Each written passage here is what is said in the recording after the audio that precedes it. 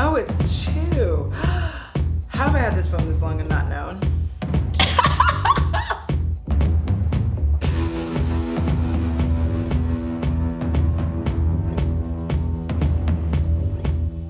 Hi loves, what's up? It's me, Audra, and welcome back to my channel. For those of you who are new, I'm not sure how you got here, but certainly I'm glad you came. And if you are new here, well, you're in for a treat. All right, if you enjoy chaotic, frenetic energy, you like beauty, you like horror, and a little bit of commentary thrown in between, like today, then I suggest you go on ahead and subscribe for the low, low price of $0. I will tell you a random fact about myself. And today's random fact is, I unabashedly love the movie Burlesque. It is fantastic. Now, normally I'm not a musical girl, but that's a good one. It's so fun. And I have a very good, strong feeling you're gonna see me trying to remember this movie and like its title in the bloopers at the end of this, because that was whoosh. Anyway, here are my socials. I love hanging out with y'all. It's such a great time. I like going back and forth, even though I'm really slow to check my DMs, but please, like, just give me time. All right, what are we here with today, Audra? Well, first of all, at Forest Sight, but make it goth. Okay, no. All right, what we're here with today is, I know that there are a lot of people who either are thinking about starting a channel, or you have a small channel and you're always looking for advice. And I think sometimes, like, I know when I was a very, very, very, very, very small channel, I'm still a very, very, very, very, very, very, very small channel. But when I had like 600 subscribers, 300 subscribers, things like that, there are things that I wish that I had known that would have helped me. And I also wish that, like, I had felt like I could approach other creators and be like, hey, so, like, should I do this thing? Instead of feeling very, like, awkward and weird and just kind of floating along the YouTube sphere by myself. So I thought I would tell you some things that I wish that I had known, and things that you may or may not have to do. Most of it's don't, but to, you know, have content, have fun, and enjoy yourself. And for those of you who aren't creators, I hope that this is just something fun for you to watch and things for you to look out for. Hey there, I just realized as I was editing this that I do strongly believe that I got this idea from Mia, from Mia's Virtual Vanity, and Millie from Bad to the Brow. So I will link their channels below. Okay, that's it for now. All right, now some of this we've talked about. Emily and I have talked about this on a live stream before, so some of this won't be new to you. But thing number one, do not do sub for sub, okay? I remember when I started YouTube and there were so many people, and even on Instagram, people would be like, sub for sub, sub for sub. You sub to me, I'll sub to you.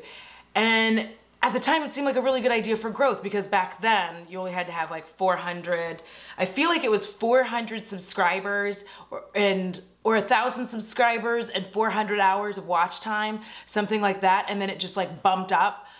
I can't remember. Listen.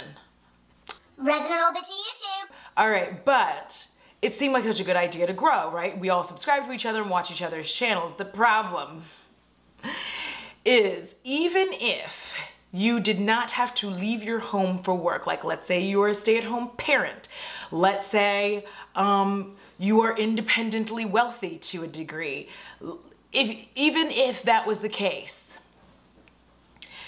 there's only so many hours in the day that you can watch YouTube content, right? So if you break it down and say, okay, well, let's just assume everyone who you sub for sub with, their videos are 15 minutes long, then that means you can only watch 4 videos an hour, meaning... Wait, can we just appreciate how quickly I did that math? Because that was really fast. And like, I just want y'all to know, like, math isn't my strong point. And there I was, boom, boom, boom. Then go back and watch that part, and then finish. I'm just saying. I'm proud of me. You can't watch all these people. So if you suddenly, like, all these people subscribe, you can't watch all of them. You just can't. It's like not possible. And fun fact, they're probably not watching you either. So you're kind of running into this like net zero situation where you're not really helping each other at all. You're subscribing to each other's channels, but you can't watch each other's content. Not only that, but sometimes you don't even like their content, and there's nothing wrong with that. There's people who don't like my content. That's fine. They're wrong, but that's fine. So knowing that, you have to realize that that was such a horrible idea. I really wish I hadn't done that, because it just put me in such a bad position, because you also don't think about like watch time. You also don't think about comments and the algorithm, because you don't know that also at the time, but like, so you're not thinking about that. So imagine you have 600 subscribers, but like consistently you're getting like 30 views. So it's not even just that YouTube isn't pushing it, right? Because there might have been a push if all 600 of those people, like half of them were watching. That's why sub for sub doesn't work. Instead, when you run up on people in live chats or whatnot, and you find out that they have a channel, check out their content, make some decisions. If you want to subscribe, subscribe. But you know, don't get all about it. Just relax. I find that if I find anybody in my comments who says anything about this, and this is another thing not to do as a small YouTuber, I guess we'll call this number 2, do not be in everybody's stuff like, oh, great content, why don't you check out my channel? Okay, the easiest way I'm gonna explain this is, let's say you are having a party, okay? It's a fantastic party. I mean, not in this pandemic, but let's say the pandemic is over, you're having a party. It's a really nice party. You have people over, it's going well, and then somebody in your party goes, oh, this is a really nice party, you should come to my party. It's over here. And you're like, but I'm at my party. It's happening now. Like I'm at it.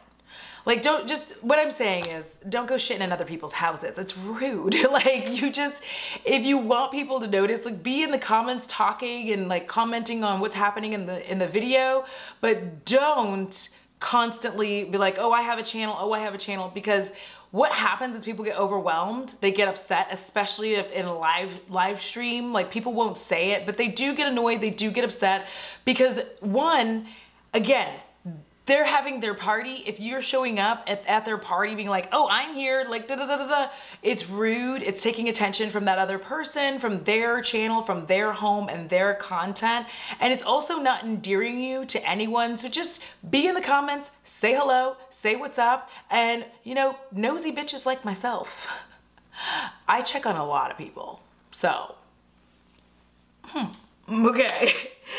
The next thing is going to be talking about expensive equipment, the third thing, I guess.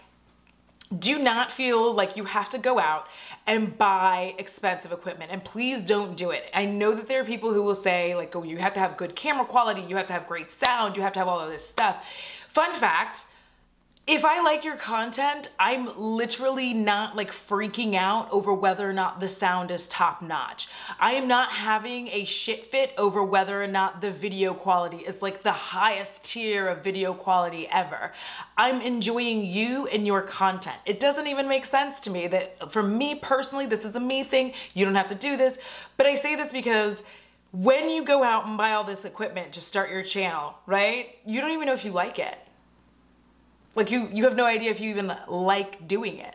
Like, what if you start doing it and you start doing the editing and the filming process and you realize you hate all of it and you've just spent like $1,500 on expensive equipment, and guess what? You're not gonna be able to sell the majority of it back for what you purchased it for, because why would I buy a used camera for the exact same amount that I could get a brand new one?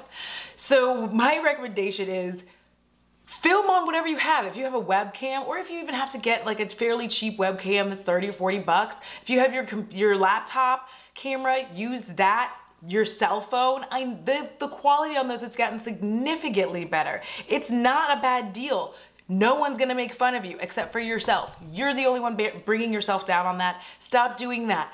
Use what you have and enjoy it. And until you feel like this is something you really like doing, I wouldn't want to invest that much money in it, because honestly, when I started doing YouTube, I wasn't even sure I was going to keep doing YouTube. I felt like nobody was even watching me, and there were times where I was like, oh, I don't know if I'm gonna do this, but I kind of just kept at it. And the thing was, because I hadn't invested all of this money in expensive cameras and sound equipment and all of this stuff, it was easier for me to just like take these breaks and kind of refine my content and get to where I enjoy what I'm doing and where I'm not following the pack. So yeah, don't buy expensive equipment, use what you have, and then once you feel confident and you start feeling good, start upgrading. The other thing too, just a quick side note, is if you spend all that money right now, the chances of you getting your investment back is very slim, very, very slim. Now I'm not saying you shouldn't do that. If you want to do it, this is all just like helpful information. If you want to do what you want to do, I am not your mom because I don't want children, but you may not get your money back, okay? Because if you spend all this money, if you're not even monetized yet, it could be years before you see a return on your investment. So yeah, don't buy expensive equipment, use what you got, and if you do have to buy some stuff, get some inexpensive things. You don't have to buy like a whole intense lighting setup. If you want to get a ring light, or if you just want to buy some fairly inexpensive lighting from Amazon, you do you, boo. All right, next up. Please, for the love of all that is holy in 2020, going into 2021, don't feel like you have to have a very specific niche for your channel, because I think that there were the days where you had to fit into like, this is what I do on my channel, and then this is what I do. Or even worse, feeling like you have to separate all of your different parts of yourself into different channels. Okay, number one, it's very, very difficult if you have a full-time job trying to have 3 or 4 different YouTube channels for all of your interests, right? So it's very, or even just like a Twitch account, but Twitch is a little bit easier in the sense of, I'm not gonna get into it because I'm not really good at Twitch. I'm just saying that it's smidgenly easier because it is a live stream, not having to film content. I'm not saying that it's easy because I live stream as well. That's what I'm getting at.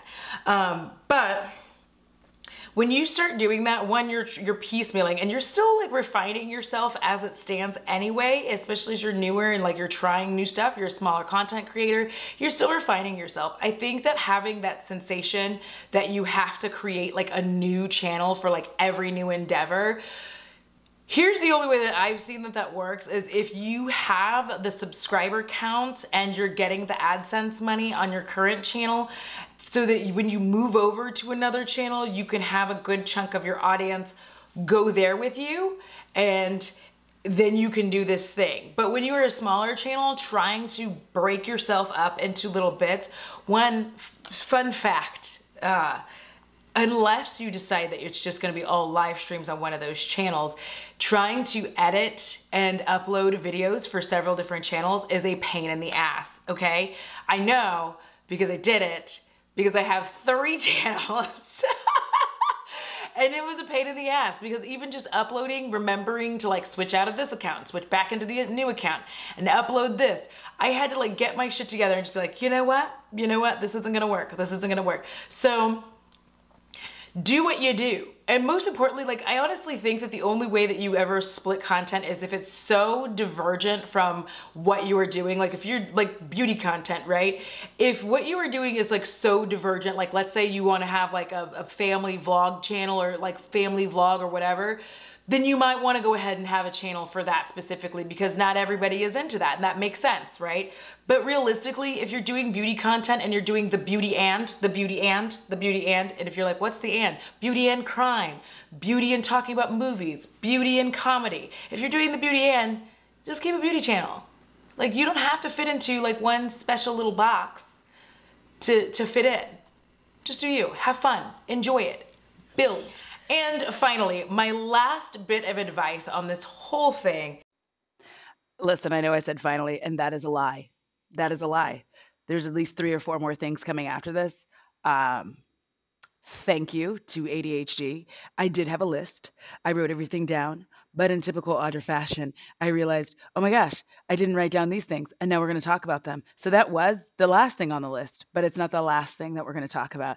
So I keep saying finally in this, and it's rarely finally. So prepare yourselves. All right. Be yourself. Okay, now I know that that sounds like everybody says that, be yourself, but seriously, be yourself. There's already a Samantha March, there's already a Hannah Smoky Glow, there is already a Robert U. Christie, there's already a Jackie Ina, there's already a Nima Tang. You see how I went through all those names? It's because I got to 3 and then I was like, I went to 4 and then I was like, oh snap, and then I had to hit 5 because you know how I feel about even numbers.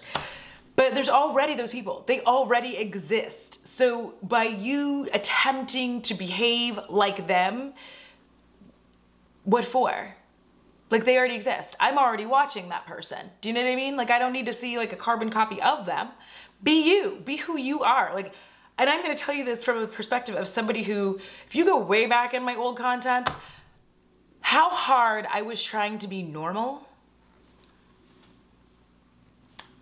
It hurts my feelings sometimes to look at it. I'm not ashamed, but it does hurt my feelings. I was really trying very hard to be like, I'm normal like everyone else. Like, you know what I'm saying? Just like, I'm just like all the normal people, and I definitely don't burp or curse. I'm just a lady with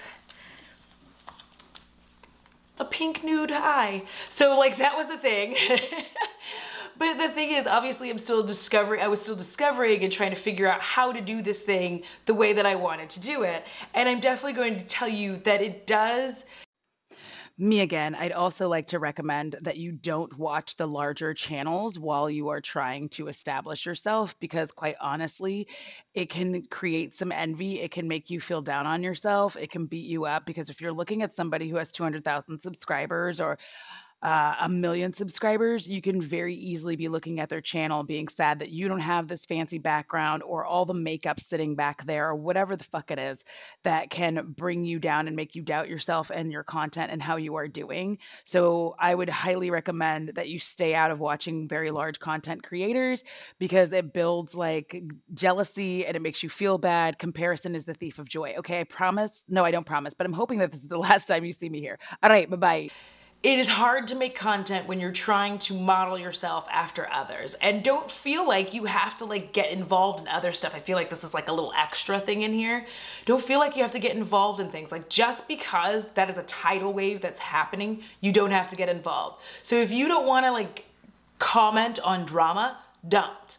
All right? Don't feel like you have to. Just because commentary is like a really big, and it's always gonna be big in my opinion. It's always gonna be big, because commentary, it's nice to hear people's opinions on varying situations within the world. And it's not just beauty. There's commentary all over YouTube, and I just sit there and watch it. I just eat it up. I just found this one creator, don't know her name. I'll have to go look. But like, does all this stuff on cults, and I'm like, so fascinating. But all of that to say, being yourself is so important, because people come to watch you, right? Nobody is coming to watch you be an imitation of yourself or of somebody else. And I started to realize, as soon as I started just being like, fuck it, I'm just like, I'm strange. I'm an odd little duck. I do weird things. I sing randomly all the time for no reason. My dog doesn't calm down. My old place, he was often in the video, because I was like, listen, I can't put him anywhere. I have a 1-bedroom apartment. What do you want? So once I just started like really relaxing and being myself, it was, one, easier to create content because I was just having fun. And two, it was so freeing to just be myself. It was so freeing. It made me feel like I could actually enjoy doing YouTube, as opposed to the way that I felt when I was trying so hard to put on this like perfect persona of the person that I thought people wanted to see. Because I am far from perfect. I'm kind of a nightmare, and that's okay. But be yourself. And I said that was my last one, but I feel like I'm still lying, because I need to like sidewind into what I was talking about, that you don't have to feel like you have to jump on every trend. You don't. You really don't. I know that it gets very easy to feel, like very tempting to feel like you have to jump into it. Let me tell you another quick story. They're all quick stories about my failures as a YouTuber. But I thought it would be a good idea for me to try my hand at commenting on the drama and the beauty community. You know what? I didn't like it. One, I don't like to research. It's just that I don't enjoy it. It's not one of my favorite things in the world. It is never gonna be one of my favorite things in the world. So trying to do that, like in those videos, I deliberately, like, I deleted them because I realized I had no idea what I was talking about. I was talking like right out of my ass, and there was no reason for me to be commenting on things if I wasn't gonna research them. Who do you think that I am? I'm no D'Angelo Wallace, for sure. You know, I'm not Too Much Mouth, for sure. I'm not these people. I am not going to look at anything. I'm just like, between the ADHD and like the fact that it's not horror, like I can't do it. So, you know, don't feel like you have to jump on a trend, and realize that they're trends for a reason, right? There are people whose content, that is what they do, and they are always going to be looked to for that specific content. But when the trend eases, the only ones who stay around are the ones who, like, that was their content and has continued to be their content. The rest of us who like just randomly jump in every so often, that's not gonna help us out, and that's not good for you. Finally, an actual finally, y'all. Don't beat me up. Listen, I get wordy. I have a list here, and then I have extra things, so don't be upset. The last thing that I am going to say, I think, all right, so for my beauty YouTubers specifically, y'all, because I know that y'all are watching this anyway, right? And then to whomever just randomly showed up here, hi, how you doing? Subscribe, like the video. All right, anyway, do not feel like you have to buy every single brand new release so that you can be relevant. Here is why you don't want to do that. One, financially, it can beat you in the ground, especially if you are not monetized, you're not getting any of that money back. The other problem is, while that can and often does lead to a large amount of growth, the problem is that you're gonna have to keep doing that. It's very hard. Like, remember what I was talking about with regard to niches. The reason you don't want to do this is because it puts you in a very specific niche, which is you always have new makeup, right? And when you always have new makeup, all of your subscriber base is always going to be looking to you to have said new makeup all the time. And if you don't want to, or let's say you don't have a good month where you can buy as many of the new releases, it can hurt you, and it is annoying for you later in your YouTube career to not have everything, you know, to want to change that and be like, I don't really want to do that. Like, I started out doing this because I knew it would help me grow, but I don't want to keep doing it. You may end up losing people over that, and while you're still gonna gain, that's a hard balance to play with. Instead, my recommendation, what do I know? I'm not a big YouTuber, but my recommendation, honestly, is to buy what you're interested in. And then every so often, I believe Hannah Louise Poston does this, but every so often, like, have a small portion set aside where you like buy one or two items that maybe your subscribers are interested in, that maybe you are slightly interested in, but you don't love it, but you're like, and then that way you have that. You're satisfying your subscribers' wants as well, but most importantly, you're satisfying your wants, because there's literally nothing worse than creating content for stuff you don't want, okay? I know this. I very early, I had no choice but to start out this way because I was a broke ass bitch. So there was no way that I was gonna even pretend for 1 second that I could in any way, shape, or form actually buy all the new releases. I couldn't do it. So it's fine. So I had to like do things. The other thing too is that you're allowed to be more creative with your giant collection of shit that's sitting around you. You have more creativity that you can do. You could do get ready with me's, which you all know I do tons of them, but I like to talk about things while I get ready, and I like that y'all hang out with me for that, so thank you.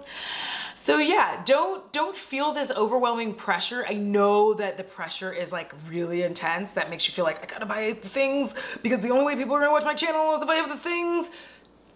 Don't stress yourself out.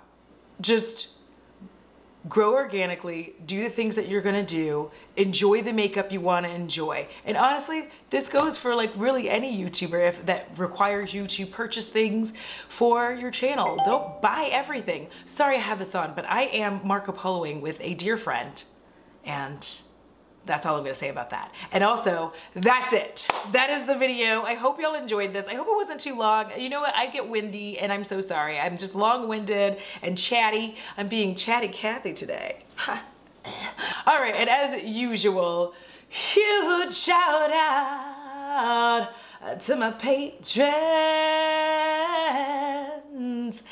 Yeah, I feel like I'm going to have to like add to this song at some point because there's more of you showing up than I was prepared for. Also, quick announcement, fun fact, please hold while I change the battery. This is so fun when the battery is dying at the end of the video. Anyway, for those of you who may not have friends or family that you are going to be able to spend time with, that's a lot of you, I am hosting a Thursday family stream where we are going to partake in some foods. We can eat. You have food on your end. I'll have food on my end. We'll eat, drink, and be merry together.